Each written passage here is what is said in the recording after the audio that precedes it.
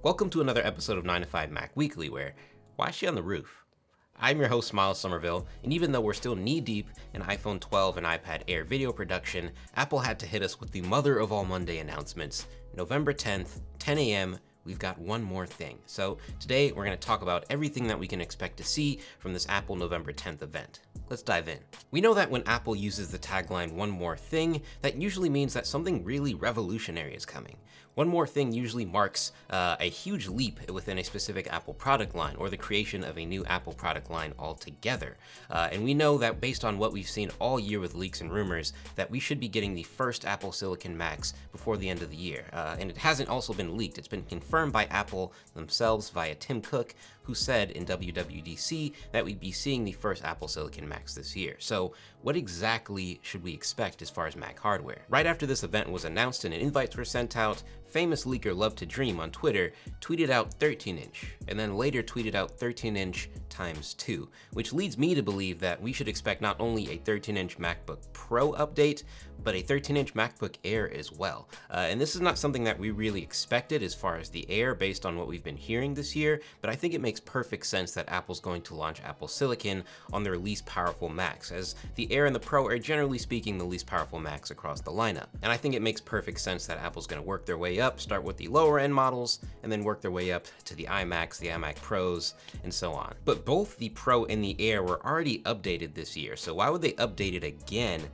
for Apple Silicon? Well, my guess is that the hardware itself isn't going to really look or feel any different. My guess is that they're just going to refit the internals to have Apple Silicon hardware inside. Based on what we've heard, the rumored magical 14-inch redesigned MacBook Pro isn't going to come until sometime next year, and my guess would probably be around the spring, just like we got for the 13-inch Pro this year. As far as this 24-inch redesigned iMac, we've been hearing rumors of that all year, although they've kind of died down in recent months, but Ming-Chi Kuo did say that we should expect to see this 24-inch redesigned iMac in Q4 2020, or by Q4 of 2020, which we're now in. So I think it makes perfect sense for Apple to launch a desktop model alongside a mobile option as far as their Apple Silicon models. Now, while I do think this iMac is going to be much more powerful than the current 21.5-inch iMac just based on that Apple Silicon alone, I don't think this is necessarily going to be the powerhouse Pro machine intended for Pro users in heavy work. And as with every Apple event, Apple gave us an AR Easter egg, giving us a slight teaser of what we should expect at this event next week. And when looking at the Easter egg, I think it's crystal clear that we should expect a laptop of some kind. Just looking at the Apple logo closing up and down, kind of like a laptop. And as the Apple logo opens up, you see a bunch of lights emitting from under it. I think it's very clear here that they're teasing a new MacBook or notebook of some kind. And I bet you that those colors are going to correlate somehow with the new wallpapers for this new Apple Silicon Mac. So naturally, in the middle of me recording this episode, some more specific information has leaked out regarding what we can expect to see next week at the Apple event. So according to a report from Bloomberg, apparently we're getting 3 new Apple MacBooks, all running on the updated Silicon platform. That means a 13-inch MacBook Air, 13-inch MacBook Pro, and 16-inch MacBook Pro, all running on Apple Silicon, apparently coming as soon as next week. Just like I would have imagined, it also seems as though there's going to be no redesign with all 3 of these MacBook updates, meaning the 13-inch MacBook Air and Pros and the 16-inch MacBook Pro will pretty much look identical to what we've got currently. They'll just be running Apple Silicon CPUs inside. The Bloomberg article also mentions the redesigned 24-inch iMac, saying that they're hard at work on that redesigned iMac, but it shouldn't be coming next week. They're also saying that they're working on a new silicon-based Mac Pro that's apparently half the size of the current Mac Pro model. The Mac Pro is a modular computer, and so switching the platform over to ARM would completely change the way you upgrade the modules and stuff like that. But an ARM-based Mac Pro half the size of the current Mac Pro, but with the same design, that would be pretty interesting. And if that's true, it's gonna be a really exciting machine. But man, that 16-inch MacBook Pro rumor really threw me for a loop. I was not expecting that one.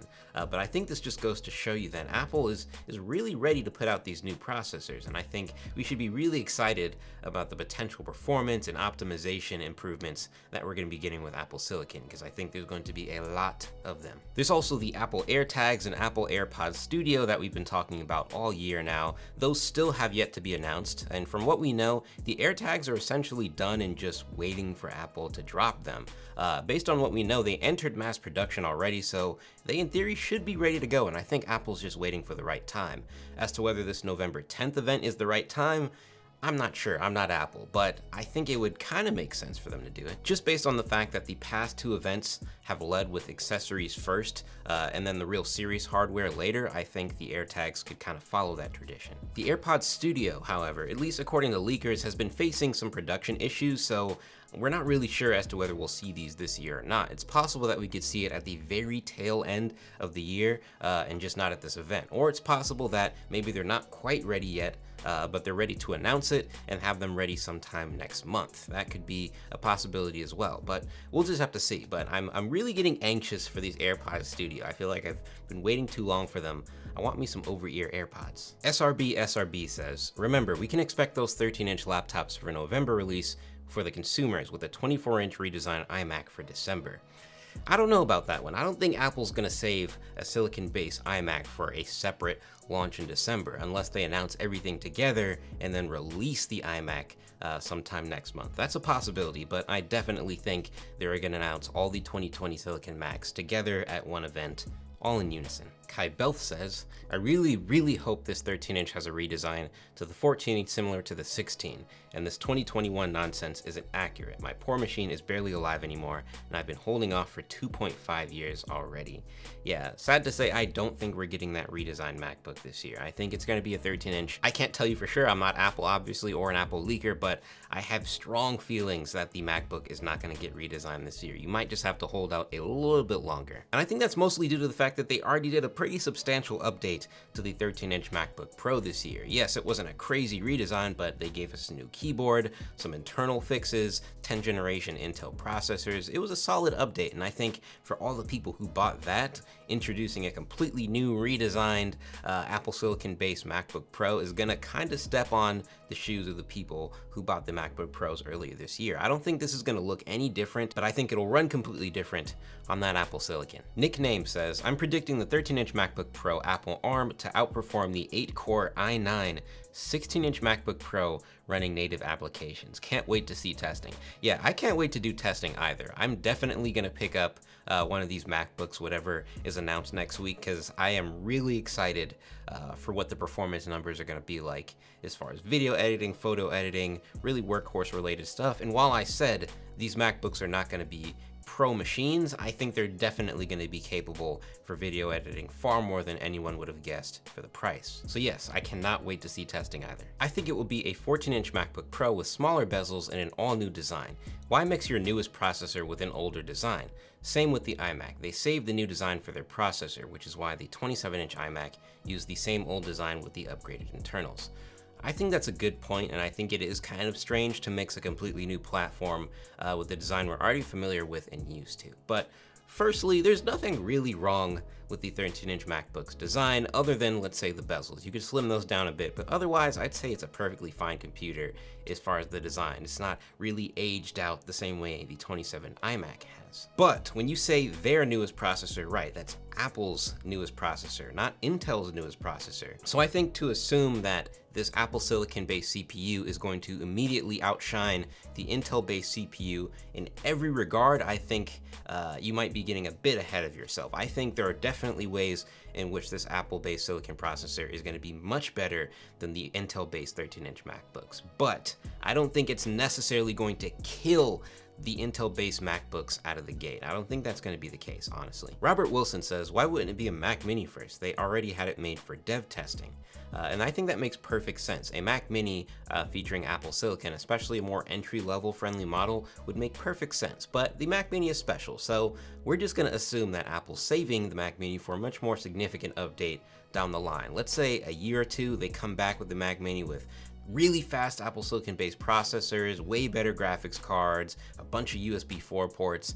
I think that would be really killer, but I think the new Mac Mini is probably a year or two down the line. That's just my guess. Oligarchy Ambulance says, I hope this new era of Macs brings something comparable to the 15-inch Surface laptop. An Ultrabook style, thin light laptop that's got a big screen. I want more space than the 13-inch, but I don't want a big, heavy, expensive, and overly powerful 16-inch Pro. Give us a 14-inch and 16-inch Air, and then a 14-inch and 16-inch Pro. You know, you never know. This could be exactly what Apple's working towards. Do I think that's what they're working towards? No, but it's definitely possible. And I've heard this for quite a long time about people who want that bigger display, but aren't trying to pay for, you know, the i9 processor and the 8 terabytes of storage. There are plenty of people who want a bigger display but don't need the extra power. And I think it might be time for Apple to finally cater to that market. It may be niche in comparison to a lot of people, but I think there are plenty of people who would enjoy that bigger screen without having to shell out, let's say, $2,500, $2,600 for a new laptop. Especially people who have a hard time seeing stuff, especially smaller text. A much larger screen with enlarged content would be a lot better for a lot of people. But unfortunately, you have to pay like $2,300 for a 16-inch MacBook Pro, which is not fun. But I think this would be a great idea, and I think with Apple Silicon, this will allow Apple to expand their product lineup a lot more. But that pretty much sums up what we should expect from next week. So 13-inch MacBook Air, 13-inch MacBook Pro, and 16-inch MacBook Pro, all running on Apple Silicon. We could get the Apple AirTags, we could get the AirPods Studio, but we're just gonna put a big question mark around those. And I'd say for now, probably no iMac, and definitely not an ARM-based Mac Pro. But yeah, let us know your thoughts on this announcement in the description down below. Are you hyped for next week? What are you looking forward to most specifically? Let us know, and I'll see you guys next week. Thank you all for watching, and I'll talk to you in the next one.